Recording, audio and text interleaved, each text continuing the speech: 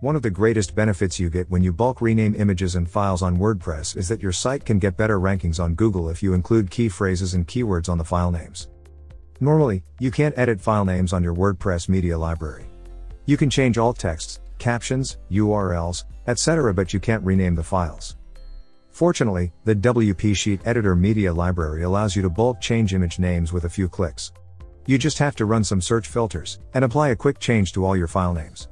For example, you can copy the title of the associated post or product to the file name field automatically, without having to edit each file name.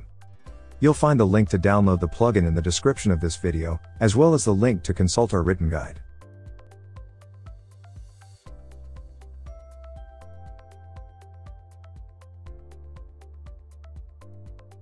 In order to filter the images we are going to edit, we can use the search tool. As you can see, this tool gives us several options to filter our files, either by keyword, by the user who uploaded the file, by a keyword related to the title of the post to which the files belong, all files that are associated with a specific post type, by categories, and we even have the option to enable the advanced filters for more options. In this case, we're going to search for all images. So we'll enable the advanced filters. We'll select Format.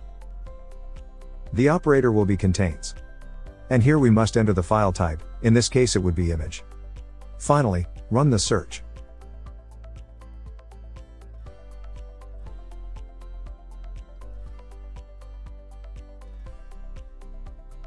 Some options you can use to rename files are copying the title of the associated publication or product to the file name, append or prepend words or phrases, copying the file title to the file name, setting the same file name for all images, and so on. In this case, we'll copy the associated post or product title to the file name. For this, open the bulk editing tool. Once the tool is open, select this option to edit the result from our search. Then, look for the field file name here. Select the Copy from Other Columns option. And choose the Attach to this post option. Finally, execute. And all the changes will be applied.